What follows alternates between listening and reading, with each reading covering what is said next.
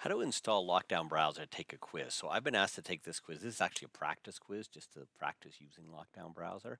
When I click on it, there's a link at the bottom that allows me to install it. I also have this link in case you don't have a quiz link with this. I put it in the description here. But go ahead and click on that download. There's a video, but just click on download. And there it is. So I'm going to click on it to launch it. It will ask if I can, what language I would want, and the default is English. I'm just going to go with that. And then it's going to install it. And then I'm going to need to say I accept the terms of this agreement. And then it's installing it. And then it's finished being installed. I hit finish.